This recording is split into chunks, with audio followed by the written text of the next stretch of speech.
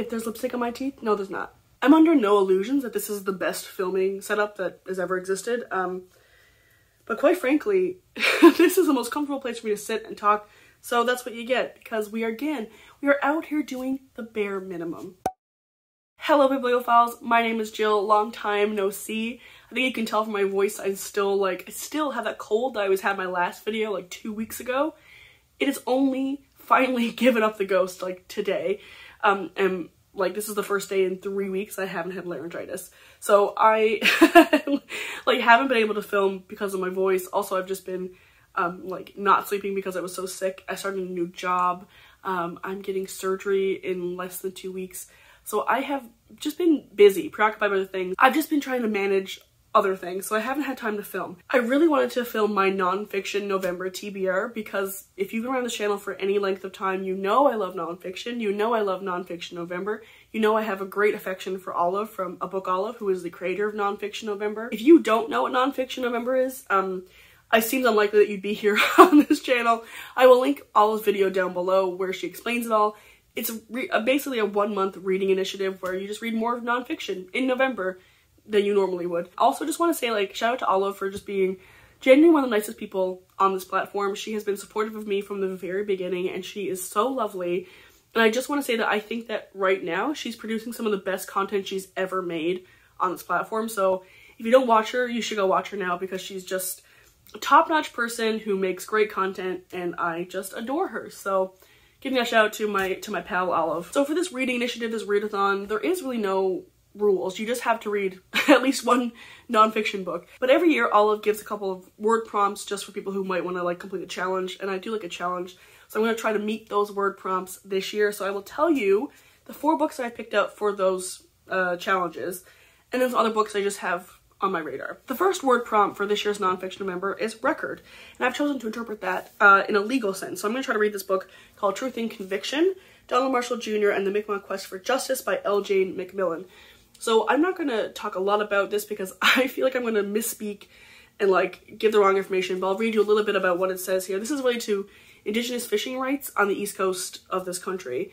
And it says, this book tells a story of how Marshall's fight against injustice permeated Canadian legal consciousness and revitalized Indigenous law.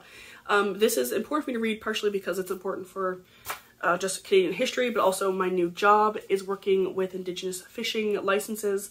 And I don't talk about my work very much, but I'm really interested in my new job. I think the work is really important, and reading this is going to be very important to understanding the work I'm doing. So I'm looking forward to reading this. This is a book I borrowed from my friend Jen, friend of the channel. You've seen her in some of my videos. And I bring it up because the next book I'm going to read is also a book I borrowed from Jen 1,000 years ago, and I'm finally going to read it because the next word prompt for Nonfiction November is border.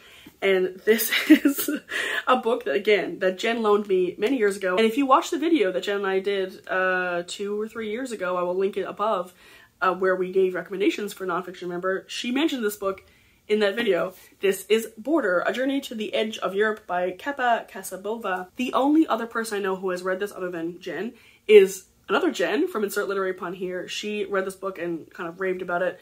What is it about? So this is about the meeting of the border between Bulgaria, Greece, and Turkey, and it says, in this extraordinary work of narrative reportage, Kassabova returns to explore that troubled triple border and discovers a place that has been shaped by successive forces of history, the Soviet and Ottoman empires, and, older still, by myth and legend.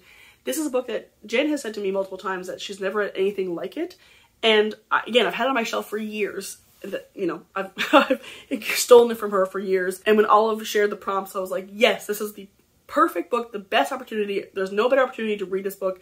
I'm finally gonna get to it. I haven't filmed in so long that I feel like I've forgotten how to do it. So, sorry. The next word prompt is the word element, and so I've decided to go with this book, Visits on a Chernobyl and Other Adventures in the World's Most Polluted Places by Andrew Blackwell. I guess it fits with element because it's kind of like weather and climate change and, you know, planetary, that sounds like solar system, earth elements. I feel like this is like about connecting to the earth. I don't know. I feel like it just works, you know? Don't press it too hard. Oh, look at this cool map. I do love a map. I bought this book this summer and I am curious about it, so I would like to get to it sooner rather than later. I mean, I guess if we really want to like be picky about elements, we could talk about the Chernobyl disaster and how there was elements, nuclear elements floating in the air. Yeah? I don't know. I feel like you can get there on your own without me having to like really struggle to try to put it into words. Anyway, I really want to read this, so I hope I'll get to this as well this month. And the fourth book goes with the fourth word, which is secret. And I'm going to finally get to, hopefully, the book Stasiland by Anna Funder. This is stories from behind the Berlin Wall. My friend Amy recommended this to me years ago. She really loved it, and I picked it up as a birthday treat for myself earlier this year and haven't read it yet. I've chosen this for the word secret because I feel like, you know, the Soviet state was just full of secrets, and like we're still to this day uncovering secrets from the Soviet era as more and more documents become, you know, available to the public. So I feel like this is the perfect book to go with the word secret. So these are the 4 books that I have in mind to go with the prompts for Nonfiction November, but let's be realistic, like, truthfully. I don't know how much I'm going to read in November because I am getting surgery. I don't know how that will affect my ability to read, if I'll even have any energy to read, if I'll be sick, I don't know. So we're going to say that I might read some books in November. We're going to aim to, as we always do anyway. If I somehow magically fly through, you know, a bunch of books this month, here are some other ones I'm thinking about, ones I picked up recently or ones I just had on my shelf for a while that I want to read. This one's called Try Not to Be Strange, The Curious History of the Kingdom of Radden by Michael Hingston. So I don't know anything about this book other than I feel like I had seen it a couple of places, like on Instagram and maybe on TikTok. Not on TikTok. There's no way it was on TikTok. I saw this definitely in bookstores. It's kind of been standing out to me, and I just really like what's happening like with the printing of this book, but I don't really know what it's about. I think it was in the nonfiction section, but I don't know what it is. This is what the first paragraph says. On his 15th birthday in the summer of 1880, future science fiction writer M.P. Shiel sailed with his father and local bishop from their home in the Caribbean out to the nearby island of Radden, where, with pomp and circumstance, he was declared the island's king. A few years later, when Shiel set sail for a new life in London, his father gave him some advice. Try not to be strange. It says that this book tells the history of the Kingdom of Radden as a transformation from an uninhabited, guano-encrusted island into a fantastical international kingdom of writers. I didn't know that was even a thing that existed. Somehow this feels like it might not be nonfiction, I have no idea. But something about it just really appeals to me, and so I'm going to try to give it a go, and like I'll let you guys know what this actually turns out to be. I hope I also get a chance to read The Inconvenient Indian, A Curious Account of Native People in North America by Thomas King. Thomas King is a fiction writer primarily, although he's written all kinds of stuff. I've read a couple of his books.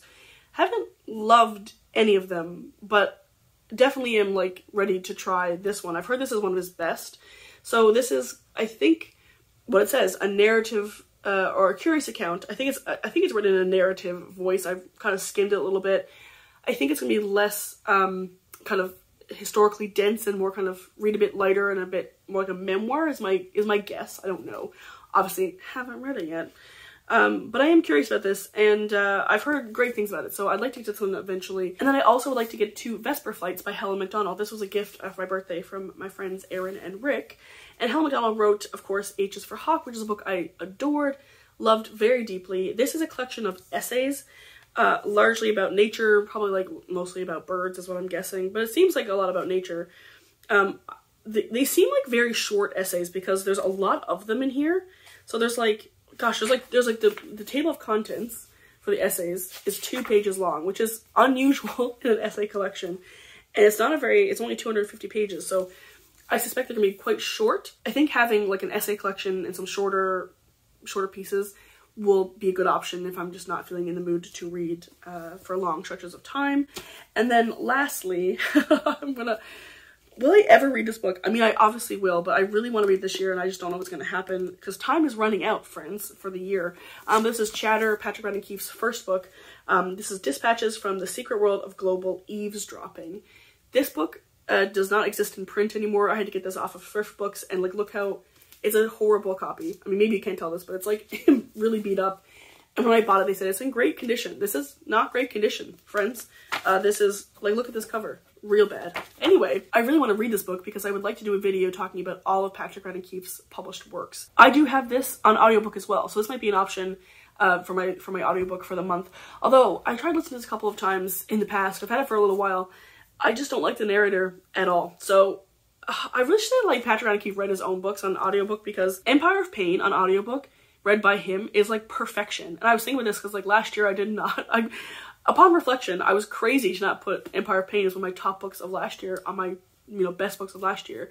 But when I listened to it this year, I think it's going to be on my top books of this year, just because I think he's so good at narrating his own books. But again, he doesn't narrate this one. But anyway, I have to read it at some point because I need to do that video. I want to do that video. It's something I really want to do. My friends, I do apologize for my absenteeism, but it's all for a good reason. I haven't been intentionally avoiding you. I just haven't been able to film. Realistically, I'm not sure how much I'm going to be able to film over the next couple of weeks because of all the things that's going on that I mentioned. But hopefully I'll be able to film something. I'd like to film a book haul because I have bought many books since the summer when I was on a book buying ban. Remember that? LOL. I did not ban myself for buying books. If there's anything you want me to film, let me know. I'll see what I can get done in the next couple of weeks. Again, I'm just going to be prioritizing my health. I've honestly been like really sick for like a year and I'm finally getting what I need to get better. So I'm really focusing on that. I'm so looking forward to finally feeling well.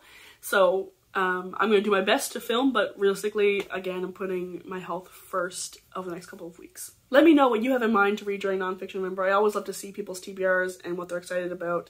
As always, thank you so much for watching, and I will see you guys hopefully soon. Bye!